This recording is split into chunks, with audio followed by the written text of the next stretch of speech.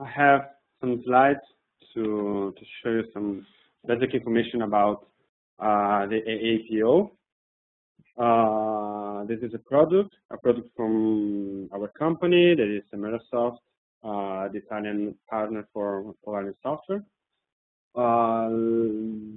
The connector we made is basically to integrate our Polarion with Enterprise Architect, that is recognized as a worldwide leader for the visual modeling and design, and it's reused in several environments, both for software developers or engineers and so on. At the end of 2011, we released the EAPO 1.0. It was a free version, and it was a quite success. We are very proud for that, because we had more than 100 customer feedback just in 1 year, more than 250 downloads, and more than 50 requests from potential fee customers that needs to have some additional functionality and some additional features in our plugin. So this year, after 2011, we started to have a roadmap on this product, and on 2013, so this year, now we released the EAPO, the version 2.0 that is available. This is the metrics of the product, basically with the differences between the EAPO version 1.0 and the second one, the current one, the commercial version. As you can see, the compatibility both with the Enterprise Architect and Polarion are maintained in both versions. So we maintain the compatibility between Enterprise Architect 8, 9, and 10. It's compatible with Polarion 2010, 2011, and 13, both for licensing as ALM and requirements licensing.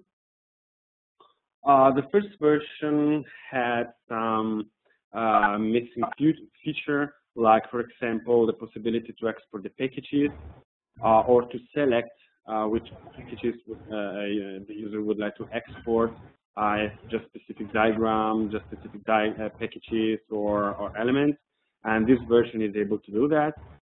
We introduced also a great preview mode, where it's possible to take a look at the tree that will be created in Polarion.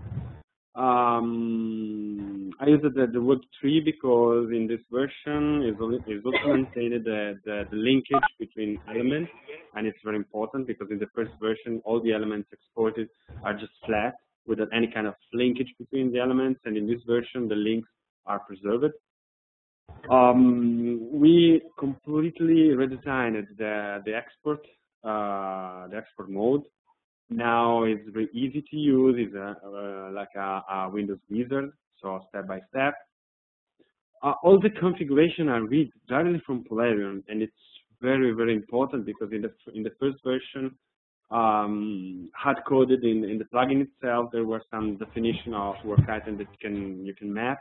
In this version, everything is read directly from your Polarion project that you can select in the interface.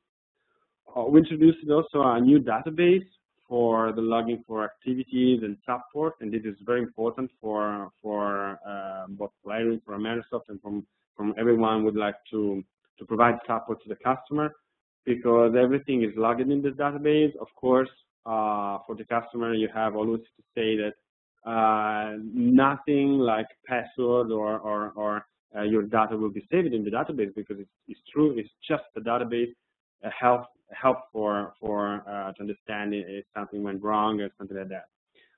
We also introduced the proxy functionality. It was a really important request that many customers asked us to have. It is just only available in the EAPO version 2.0. The other functionality, like open Polarion in the enterprise interface, open AI element from Polarion, and local database to store information, and synchronization from Polarion to AA for comments and status update are the same in both versions.